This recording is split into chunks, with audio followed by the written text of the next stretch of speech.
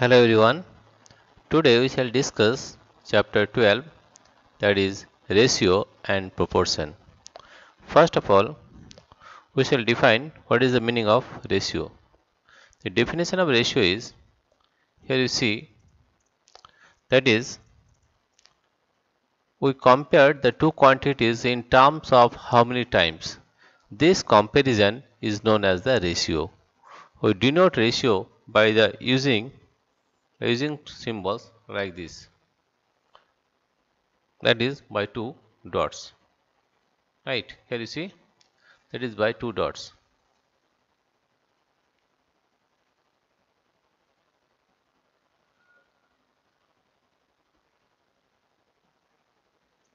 Right, therefore we can say ratio, that we compare the two quantities in terms of how many times. This comparison is known as the ratio. We denote ratio by using the symbol by these two dots. Right, now suppose we have taken an example. In a class there are 20 boys and 40 girls. What is the ratio of number of girls to the total number of students, or number of boys to the total number of students? Right, now the total number of student is number of girls plus number of boys, that is 20 plus 40 is equal to 60. Then the ratio of number of girls to the total number of students is 40 by 60. If we change into lowest term, it will comes to 2 by 3. Right, that is, this is known as a ratio. We say it 2 is to 3. Right, we read as 2 is to 3 by 2 dot. This is the ratio. Right, ratio can be written in the form of 2 by 3 also. This is 2 by 3 or 2 is to 3. Right, you have to remember that two quantities can be compared only if they are in the same unit. If they are not in the same unit, you have to convert all the quantities in the same unit, only then you can compare, otherwise you cannot compare. Right, that means two quantities can be compared only if they are in the same unit. Now same ratio in different situation. Consider the following. Length of a room is 30 meter and breadth is 20 meter. So the ratio of length of room to the breadth of the room is 30 by 20. If we change into lowest term, that is 3 into 2, 3 by 2 or 3 is to 2. There are 24 girls and 16 boys going for a picnic. Ratio of the number of girls to the number of boys 24 by 16, that is 3 by 2. Right, the ratio in both examples is 3 by 2. Note the ratios 20 by 30 and 20 by 16 in lowest form are same as 3 by 2. These are equivalent ratios. We say this as equivalent fractions. Right.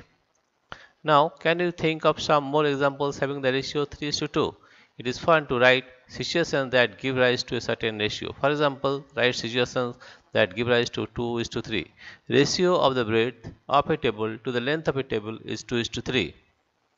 Right, Sina has 2 marbles and her friend Sabnam has 3 marbles. Then the ratio of marbles that Sina and Sabnam have is 2 is to 3. Right, in this way we can find what is the meaning of ratio. Right,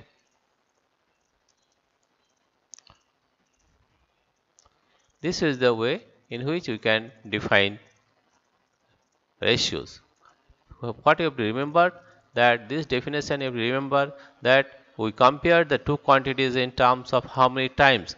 This comparison is known as the ratio. We denote ratio by using the symbol by two dots. Right, and you have to remember one thing also, that two quantities can be compared only if they are in the same unit. Right, next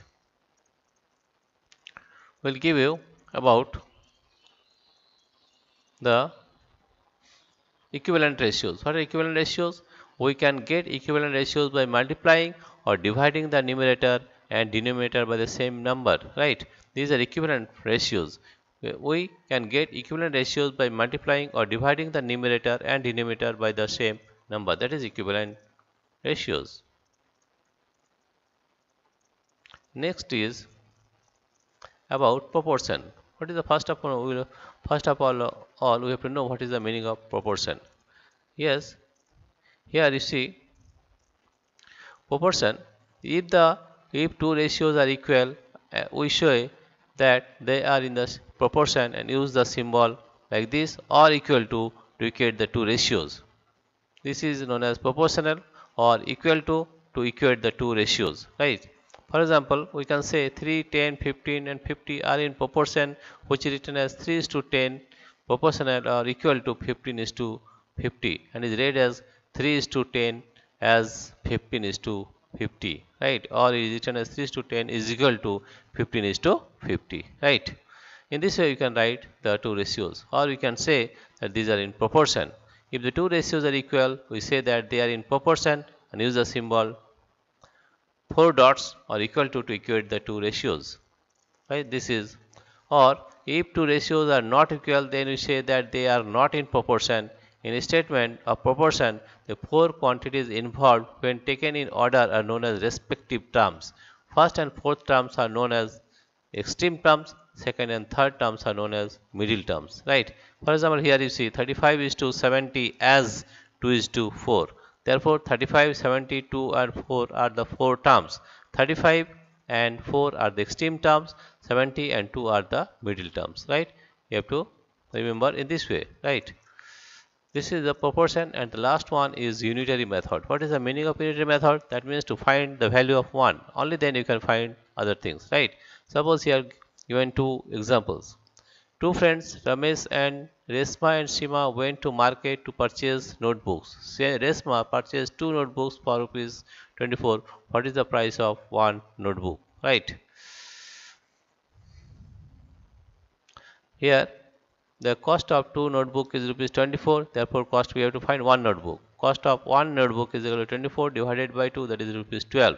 Now, if I are asked to find cost of 5 such notebooks, it would be rupees 12 into 5, that is rupees 60. In this way, you have to find the unitary method. The method in which first we find the value of 1 unit and then the value required number of units is known as unitary method. This is the unitary method. The method in which first we find the value of 1 unit and then the value of the required number of units is known as unitary method. Right? In unitary method, we can find the other values also. Right? This we will discuss all this question. That is, the overview of this chapter is we have to read ratio and proportion and also unitary method, right? Next we will solve all the problems. First, before that, you have to know the definition and the meaning of ratio and proportion, and what is the meaning of unitary method. This is the introduction of ratio and chapter. Next we solve the various exercises given in the book. Thank you everybody for watching this video.